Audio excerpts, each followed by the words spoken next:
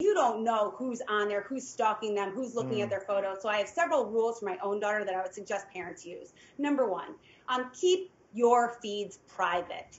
You don't need to have a lot of likes and a lot of followers, and you don't need to go viral. You need to grow up, and you need to recognize the benefits of childhood and stay young as long as we possibly can have you stay young. Number two, do not accept a friend request from anybody from whom you don't share at least 50 followers.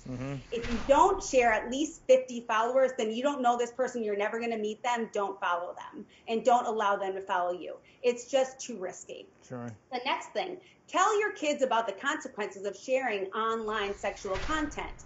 Make that, let them borrow your frontal lobe. They don't have one, you do. Let them borrow your reasoning. So say, hey, guys, listen, if you share this, it might feel good right now, but the truth is that it could leak out there. The minute you press send or you post, you lose complete control of that thing, and that can really show negative consequences later on, not only socially, but professionally. And imagine that goes to a future employer or your current boss or your mom and dad, or your friends or your cheerleading squad or whatever. You just don't want to deal with the shame that comes with that. So parents need to be really open and honest about that. No phones in bedrooms. There's no reason for a child, whether they are 6 or 16, to have their phone in their bedroom. The reason is because we want to try to control their behavior when it comes to what they share. My daughter is not going to take a sexually explicit photo of herself in the kitchen. She'd be much more likely to take it in her bedroom. So we leave the phone downstairs, period. End of story. So I think parents have to get much more proactive in setting boundaries with their kids and what their kids do online. Wow. Well, Dr. Lauren, thank you for all that great information, and we'll definitely bring you back to see if there's been some improvement over the next several months. That would be great. Thanks, Dr. Ian. Really important topic.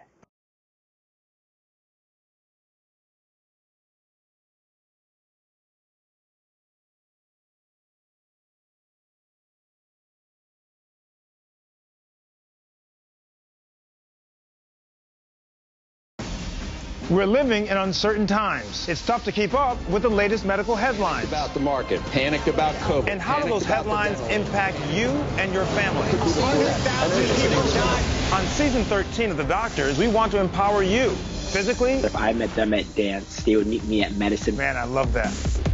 Emotionally. If I could change my thoughts, I can change my feelings. And medically. He doesn't have his mask up, which is not a good thing.